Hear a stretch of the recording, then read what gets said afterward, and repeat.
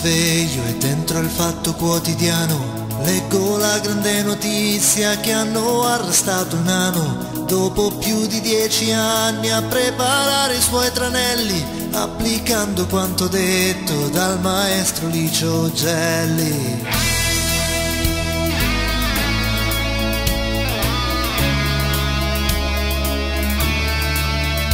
Ma mi sveglio in un'Italia che non è quella che voglio, dove nani e ballerini han preparato un grande imbroglio, dove un negus travestito da borioso valoroso ha creato il suo partito con l'aiuto di un mafioso. Vaffanculo, vaffanculo, vaffanculo. Io lo affermo con certezza, con la rabbia che ho tra i denti, non sopporto l'arroganza che rivelano i potenti, siamo di destra o di sinistra, sono tutti accomunati dalla stessa gran paura che hanno di essere arrestati. Silvio, vaffanculo, vaffanculo, vaffanculo.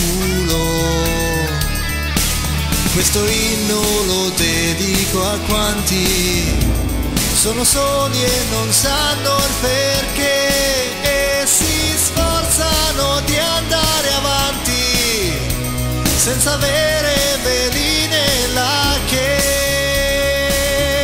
I tuoi sgherri sono scelti con estrema attenzione, sono bravi ad interrompere quando vanno in trasmissione. Meno parli dei problemi che ci affliggono ogni giorno, più è probabile che resti e non ti levi più di torno.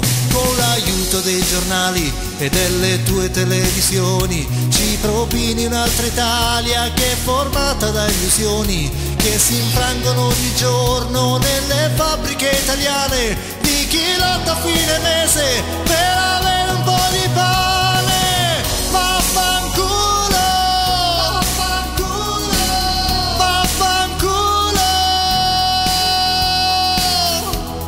un mondo di grandi statisti, di De Gasperi ormai non ce n'è, mi rassegno e guardo davanti per vedere che resta di me. Un'Italia così non la voglio, preferisco andarmene via, poi ci non gliela do vinta, devo esserci anch'io in trincea. Sono incazzato nero e tutto questo non lo accetterò più. Sono incazzato nero e tutto questo non lo accetterò più. Sono incazzato nero e tutto questo non lo accetterò più. Ma la musica è cambiata, io lo sento nelle vene, con l'aiuto della rete romperemo le catene. Ha provato ad oscurarci senza aver considerato che non può chiudere la bocca ad un esercito informato. Vaffanculo, vaffanculo, vaffanculo, vaffanculo, vaffanculo.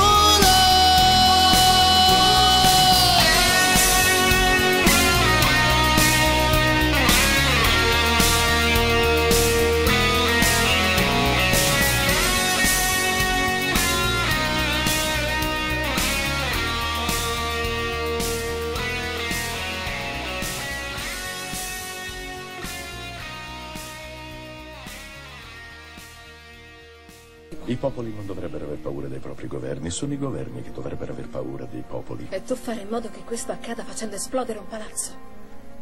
Il palazzo è un simbolo, come lo è l'atto di distruggerlo. Sono gli uomini che conferiscono poteri ai simboli. Da solo un simbolo è privo di significato, ma con un bel numero di persone alle spalle far saltare un palazzo può cambiare il mondo.